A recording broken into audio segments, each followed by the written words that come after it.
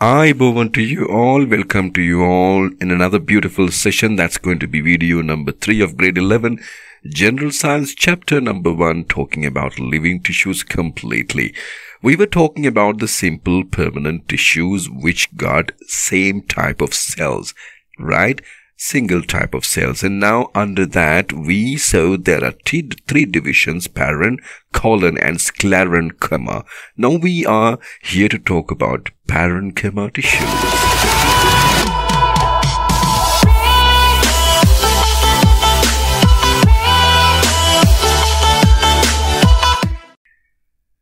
Now when you're looking the parenchyma cells under the microscope, it looks like this. It's very looking spongy, isn't it? When you look like this, it looks like a piece of regiform, isn't it? Okay, now let's understand that one further. The tissue that forms the soft parts, exactly, we were talking about the spongy look of that soft parts of the plant body, is the parenchyma tissue. This is the most abundant tissues found in the plant. Now somebody can ask a question, which one is the most abundant tissue found in the plant, so that you have to add a fraction of a time you have to answer that. It's parenchyma tissue. It is what? Parenchyma tissues. Wonderful. Now features of the parenchyma tissue is the one what we are going to see next. Let's understand that one parenchyma tissue consists of living cells which got the parenchyma tissue is got some living cells. It's not dead cells, it got living cells. That's the most important thing, that it has a life. Okay, now the second one, cells are isodiametric, spherical with a large central vacuole. You see that one, this particular region, they are going to talk about that vacuole, that I am pointing it with the red color pen. Large central vacuole is there. When you see this one, the vacuole area is huge. It's like in this direction. I'm drawing it, so it is in a huge one. And there is something, a dot also there. You see that dot? Okay. So what is that dot is about? We will talk about that one in our next slide. Okay. Now you understood what exactly is that. Now nucleus is present. That dot is what you call the nucleus. Okay, nucleus is present peripherally in this cytoplasm. Okay, this cytoplasm is a very important one for the plant. You will understand that one after some time. So nucleus is present peripherally in the cytoplasm also. Vacuole is now clear and nucleus also clear. The cell wall is thin and made up of cellulose. Cellulose is one another thing. See, thin primary cellulose walls are there. These are walls over there. So we came to know nucleus, vacuole and thin primary cellulose wall, isn't it? Okay, and after that intercellular spaces are present. You can see there are space in between.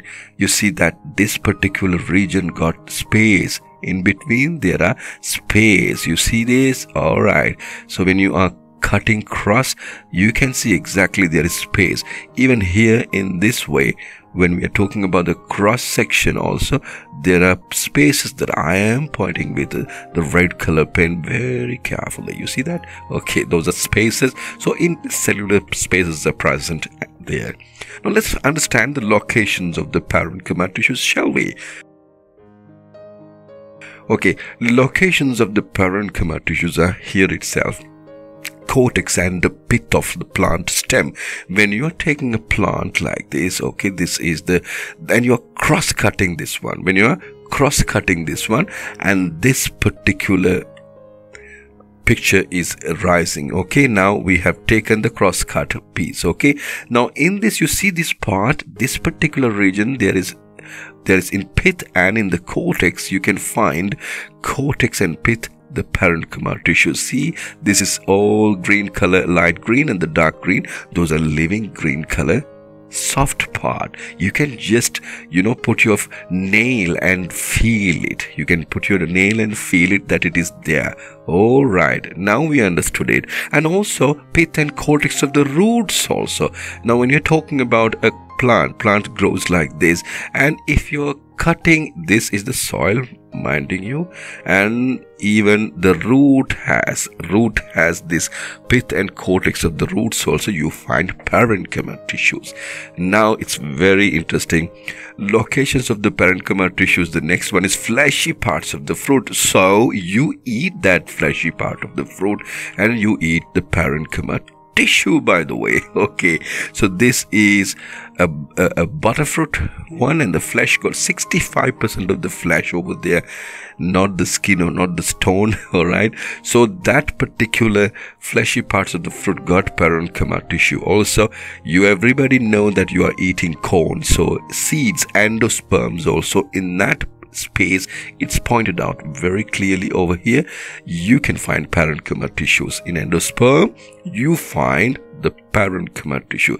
Also look very closely the leaves. They have taken a leaf like that and they have put under the microscope, and this is the leaf and it shows very clearly. Now leaves has mesophils.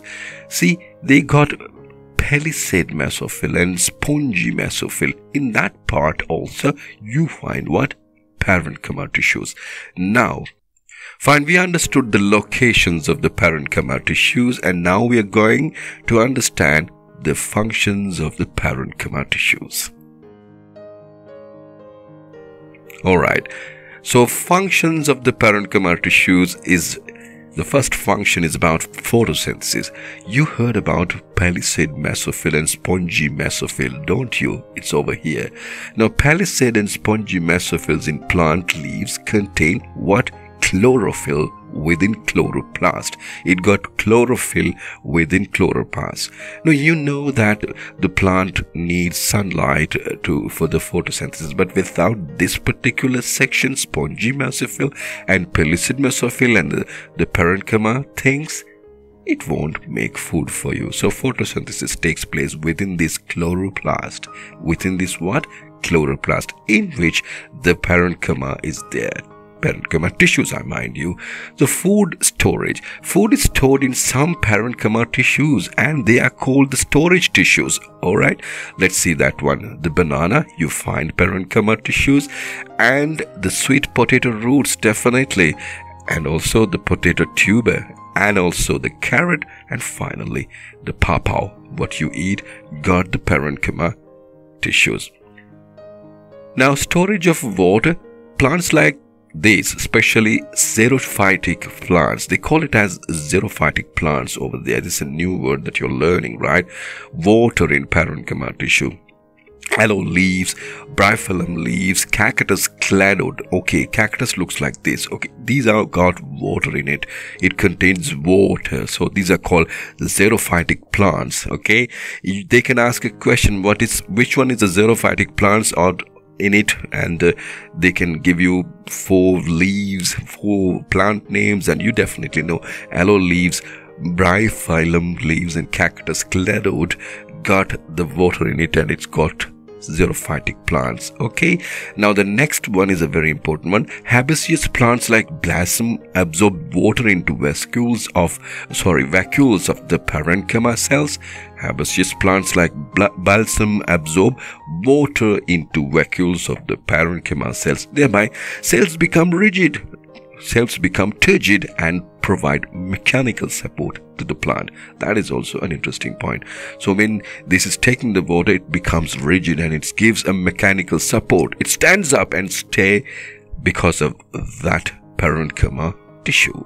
So we came to know the type of the parenchyma tissues today, and the features of the parenchyma tissues, locations of the parenchyma tissues, without any doubt the functions of parenchyma tissue. Those were very interesting, isn't it?